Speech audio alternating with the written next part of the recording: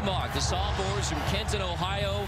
Dad Mike, longtime high school coach in Ohio, now at Glendale High School in Springfield. It's a football family, a confident sophomore QB. Maty Mauk needs to play well today, make good decisions. He's a very mobile quarterback, but I think the success of the Tigers today, Carter, is going to rely largely on his ability to stay in the pocket and throw some shots downfield.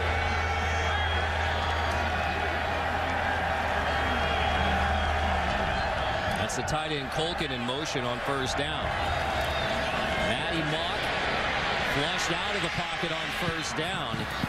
Elusive, scampers for a few yards, and there's a flag. It's the last game against South Carolina. 2nd and 8. Mauk in the pocket, misses. Mauk on 3rd and 8. Pressured out again. Floyd chases him. Mauk has to dump it to the sidelines.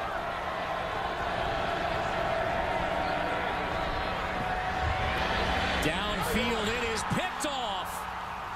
Out Gurley, showing up strong here early. Can Missouri's defense respond? Keep your eye right here on Quincy Mauger. He's going to get depth before the snap. What Jeremy Pruitt, the defensive coordinator, told us is that he wanted to change the picture on Maty Mauk. Mauk screen. Murphy incomplete, picked off again. But these plays can only work if you hit the receiver in stride. It hits Murphy in his hands, but he has to jump.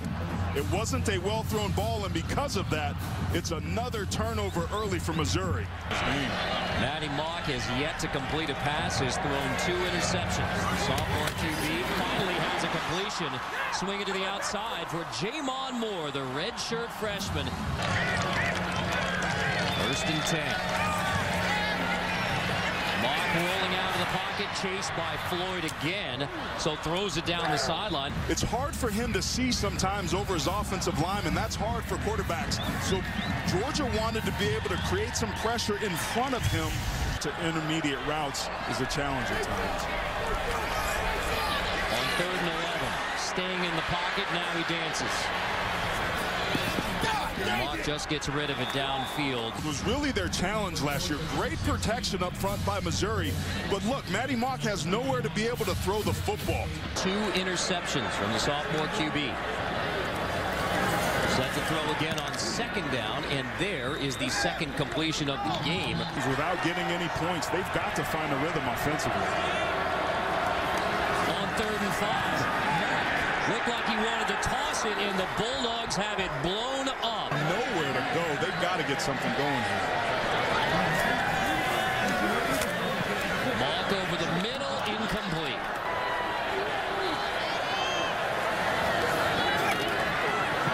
Long drop from Mauk, pressured again out of the pocket, and he's sacked. Keep your eye on the defensive backs for Georgia and the pressure up front. There's nowhere for Maty Mauk to be able to throw the football. Just some simple stunts, and then Michael Floyd turning the corner, helping to flush him. Just great job by Toby Johnson. That entire front 4 got pressure. Can score quickly, but they've got to have some success here on 1st down. Complete. Goes back to Sasser. They had a big completion early on and then scored extremely quickly. Let's see if that last play is good enough for them to do that here. Back-to-back completions, huge ovation. Dog showing pressure. Mauk. Hit as he throws by Floyd. Loose ball. Waiting word, and it is Georgia football. Taylor Chappell.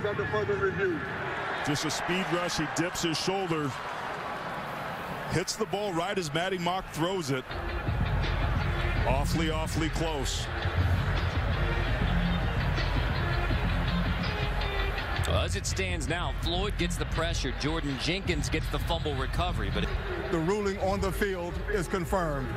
1st down. Call a timeout to give yourself some time.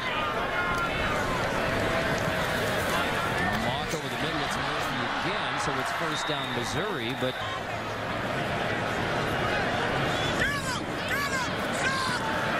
Mauk pressured, scrambling out. There is a flag down, deep shot. Maty Mauk, he heaves it long. coverage again. These receivers have to be able to beat this look. 2nd and 2. Back throw in the middle, complete. Jimmy Hunt into Georgia territory. On that soft coverage. 24 yards, best play of the day offensively for Mizzou. Back to Hunt, picked off again. We had just mentioned that man coverage. He comes from the left side of the screen. Unacceptable. Missouri. Erdahl, let's go back to the INT. Jimmy Hunt was one of the players that when we were here on Thursday at practice, I was impressed from it up front. Mauk, another INT last time they had the football. Screen back to Bud Sasser, the trusted target for 3. For the offensive line as well. Mauk pressured out by Floyd again. Scrambling. Gets about 5. When it's not there, he pulls the ball right away. He's not looking anywhere else. When it's not there, he doesn't like what he sees. He drubbed inside the Carrier Dome. Mauk incomplete for the Tiger offense. 2nd down, and Mauk is pressured again. Looking for help downfield. Heaves it. Caught. 1st down, Mizzou in Bulldog territory. Back to the last play.